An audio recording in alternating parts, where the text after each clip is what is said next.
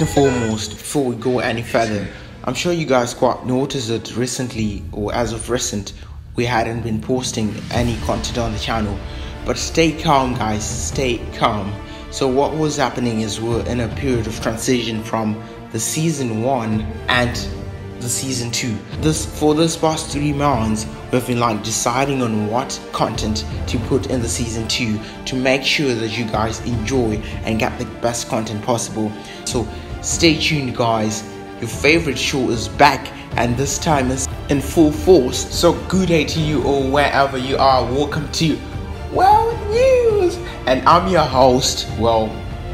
I'm your host with an anonymous name, and bringing you a weekly update of your favorite game. So let's get right into the facts. So the first story of the day comes from Konami itself. Remember sometime 3 months ago, it should be in June or March, I'm not quite sure. Konami promised it in PES 2019 they're gonna add 12 new officially licensed leagues. And even though it actually took long, they had to release the leagues one after the other, and the game had officially started before them having released all 12 licenses. But finally, they've managed to live up to their promise, and as you can see on the screen, they finally managed to add the Thai League, officially fully licensed Thai League, making it the 12th installment or the 12th edition of its 12th license league plan. So all I can say is well done to Konami. At least this time around, they've managed to live up to the promises and to the expectations. And don't get me wrong, I've seen few comments of people saying maybe the Thai League isn't that much of a big league. But guys, to be honest, this is the first time Konami have managed to put this much number of licensed leagues. And honestly speaking, we really hope that Konami are not going to scrap off these leagues, these 12 license leagues, like what they did with the Italian D2 league and the Spanish D2 league. Konami are known very well, and this is on track record, that they do scrap things with each and every installment. But instead of them stacking things into the games as time advances or progresses, they actually scrap out things and add few things in it, which makes it a bit it's more of a decrement than an increment. So but anyways, I'm really happy that they managed to add the Thai League.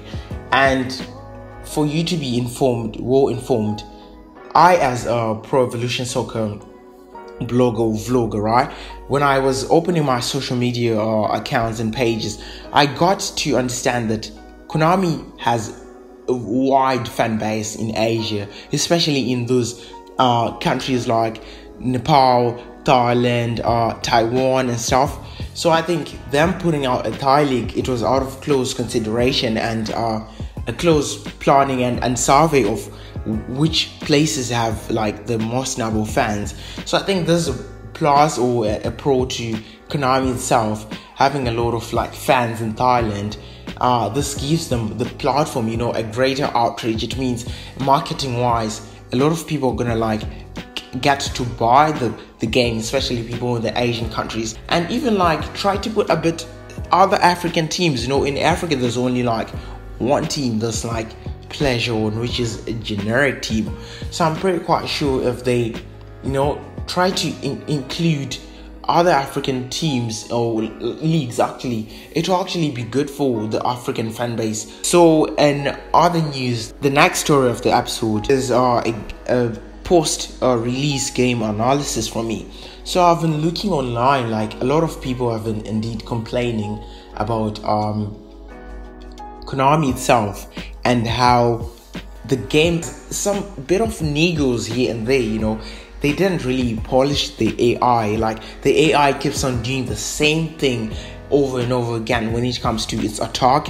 The only thing it's doing is to put the ball wide, try to put a low cross in and have it scored with the tap in, which is very frustrating. Like over and over again, 90% of its chances or its goals are coming from the same gameplay of it putting the ball wide, low crossing it into the box, and having the striker put it into the net, into the back of the net as a tap in. So I feel like I don't understand how Konami could really rush to put out a game, since they put it out on the 30th of August, and have the game have this, unnecessary, to be honest, unnecessary glitches or niggles. You can't tell me they didn't have enough time to test the AI and how the AI plays. And a lot of people have been crying for a patch. So they haven't really released an official patch. I've been looking at the Twitter. If you can see, like on their Twitter, they've been really responding to people telling them about this issue with the AI just spamming low crosses constantly. And I'm sure like they are saying they're looking onto the situation. I hope the next patch is going to be of them fixing this issue. And the other issue as well comes from the gameplay itself. As you can see, there's been a lot of interlocking into the game. I don't understand how in 2018 we still have Konami having trouble with the game interlocking. I'm gonna show you guys on screen a video from the True Breeds. He did another video actually complaining about Konami's incompetency in some parts of the game, and we still got interlocking. Rather advantageous for us, because we would have had a strike on goal. There's Harry Kane's arms going through the turf. I still don't understand why they can't fix those things. I'm gonna look for this interview from Adam Batty, which he did of PES 2015, him saying we've completely worked on the system, on the graphics engine, and we've literally terminated almost all the interlocking. This is what he said. I don't remember if it's PES 15 or 16 that's done away with the interlocking. So which means by now we have to be having a perfect package without any interlocking after 3 years of having focused on removing the player interlocking. And as you can see in PES 18 and PES 19, see constantly when players fall on the ground, their hands get into the turf, right into the ground. Like, what the heck, Konami? What are you doing, to be honest? The gameplay, honestly speaking, the gameplay is nice.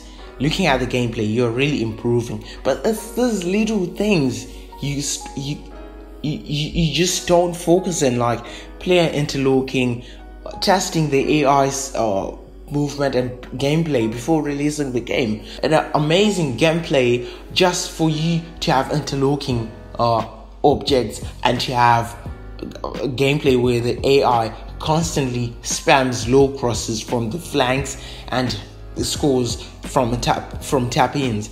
I mean, I don't understand like how Konami does it, but on a real, okay, I'm not really hating or shaming Konami. They've really done a very good job with PES 19, and best believe this is the best PES that has been released to date. You can argue whatever you want, but they have really done a great job with PES 19. But it's the little things. I think if they just put out a patch to fix these things, it will be the perfect package. And the other thing, the last thing I want to say are the squads.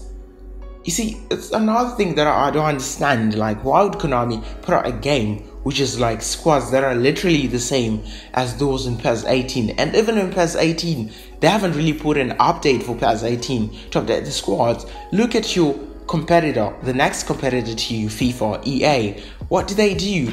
If you look at FIFA 17 today, it has updated squads, but then you can't tell me that PES 18, right now it's a new season, the new season already begun, but you still have updated squads. And then you release PES 18, which is supposed to be like the game that covers the new season, and it still has got like squads that are not updated.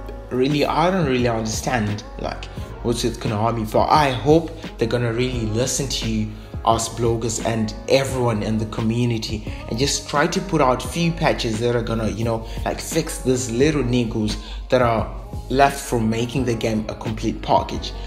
So that's it for this week's episode.